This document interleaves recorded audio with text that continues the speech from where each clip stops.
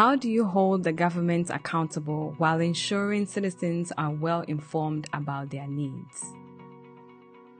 Before the community followed the money, the community was in the dark. We don't know what government were doing to us.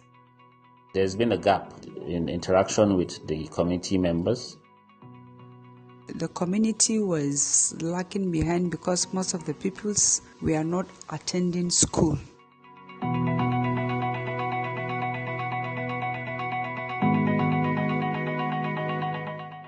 The MacArthur Foundation invested in connected development efforts in Kaduna State to implement an initiative that enables citizens and government leaders to work together for increased development.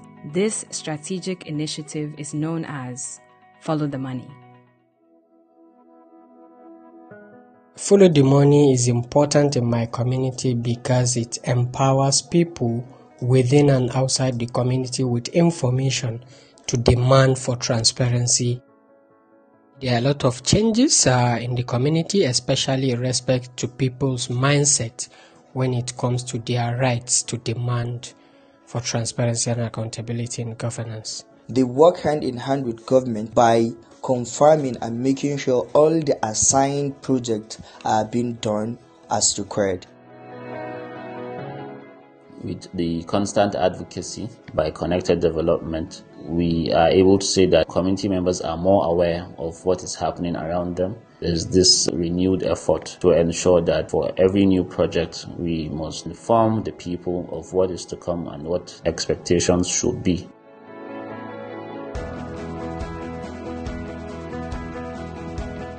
Follow the Money is important in Kaduna State because Kaduna State have signed up on the Open Government Partnership. Follow the Money would help ensure the acceleration and implementation of this important policy commitment from the government, creating an environment where citizens can give feedback and where they can hold their government to account on public expenditure.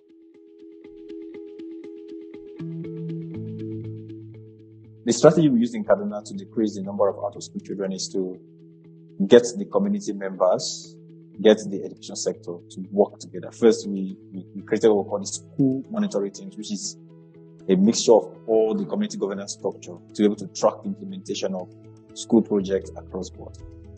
Follow the Money's implementation in Kaduna State focused on the delivery of public school infrastructure in 4 local government areas: Jema'a, Kajuru, Kudan, and Zangon Kataf. Follow the Money bottom-up and top-bottom approach is taking data needs assessment from the community, imputing it into government development plan, and taking government's commitment down to the people to collect feedback. Community members and Follow the Money campaigners can together track government implementation.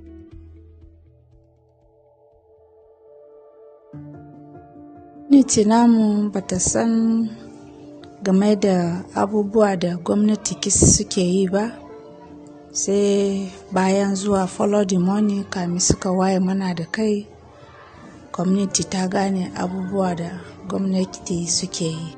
When Follow the Money came, the community benefited and so many people started attending the school. In January 2020, Follow the Money interventions in Kaduna State have tracked the construction and rehabilitation of 23 primary schools in the 4 local government areas, amounting to $1.58 million in public funds for over 200,000 community members. The communities where Follow the Money has worked now have decent schools which have seen nearly 10,000 additional enrollments. As this case study shows, Follow the Money provides an intriguing opportunity to invest in an innovation that is scalable with a locally led approach to accountability that anyone from anywhere in the world can contribute to. CODE's successful implementation of Follow the Money in Kaduna State is an inspiration and a reminder that if communities are strategically empowered, they can work together to change the narrative for themselves and for future generations. For more information, please visit followthemoney.org.